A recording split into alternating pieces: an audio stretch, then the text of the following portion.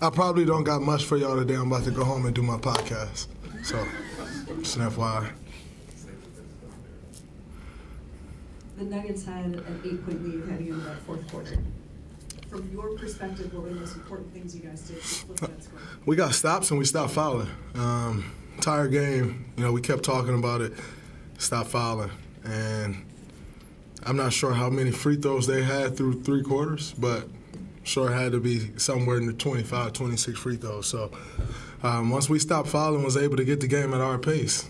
It looked a lot more like games 1 through 3 as opposed to game 4. Draymond, what do you think you got from young blood from Gary tonight? He was incredible. Both ends of the floor, big shots, big plays, 2 huge threes. He was absolutely incredible. He's worked very, very, very hard. And he's finally got his opportunity. He's taking advantage of it, and it's great to see. In a game like this where there was so much, they were really physical at the start. They're coming after you guys. It looked like this is the kind of game that's almost suited for Gary's game, just to kind of grind it up a little bit. It is. When you want to muck the game up, we got guys like that can play that same brand of basketball. Gary was huge tonight, but he's been that way for us all year. Draymond, when you're down 8 points going to the fourth quarter, a lot of fans probably think, okay, how are they going to score to get back? But the defense really, as you said, is what changed it, isn't it? And what changed about the defense in the fourth quarter? Besides the fouling, it seemed like you guys just took the intensity to another level. I think we definitely took the intensity to another level. Not going to sit here and act like our coaching staff wasn't incredible by going to that box and one. That really threw their rhythm off. And then, once you get a team out of rhythm, then you go to your man-to-man offense, your man-to-man defense.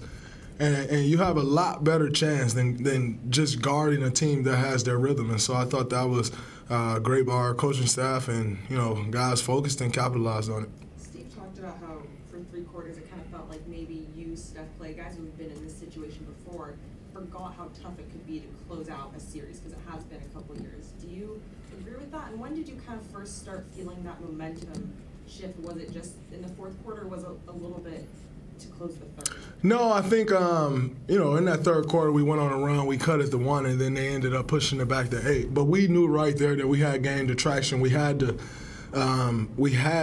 game at the pace we wanted to get it at. Then after that, all we needed to do was clean up the rebounds. And once we cleaned up the rebounds, then we were able to get out and push the ball and get some easy stuff, get some cross matches. It looks like there was a nice moment between you and Jokic post-game. 2 competitors kind of hugging it out, giving the word. What was that about? I just told him, thank you for making me better. It's absolutely incredible to play against a guy like that. Incredible talent. Just told him, thank you for making me better. It's an honor and a pleasure to play against someone so talented and so skilled. And usually when you have guys that talented and that skilled, they're a little soft. He's far from soft. He's an absolutely incredible player. You talked plenty about 82-game players, 16-game players.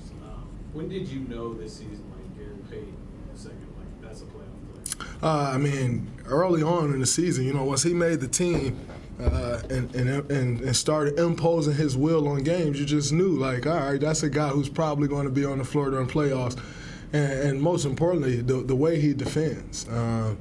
You need that defense in the playoffs to stop guys, to muck the game up. He gets a lot of deflections. And so you just kind of knew early on once he made the team and then really made his mark on this team and what he was going to bring to it, you kind of knew then that he would be one of those 16-game players. They had 14 offensive rebounds through the first 3 quarters, but none in the fourth. To you, what was the biggest difference? Is that just a size thing? The same size we had all game and all year we kind of had in the fourth quarter. I think it's just a matter of guys taking on that challenge. We had a lot of rebounds bouncing to the free throw line, and we weren't getting 50-50 balls. We knew going into that fourth quarter, if we were going to close this series out, we had to get the 50-50 balls, and we had to rebound, and we came up with just about all of them there in that fourth quarter. This is your guys' first playoff series win since 2019. To do it with the guys that you've won so much with, what does it mean for you guys to get this? Special.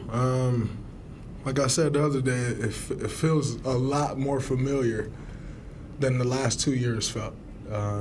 You know, that's who we are. That's why we've had the success that we've had. You know, we know how to win games. We know how to win playoff games, and you know, we put the work in. We trust in each other, and you know, the results show in that.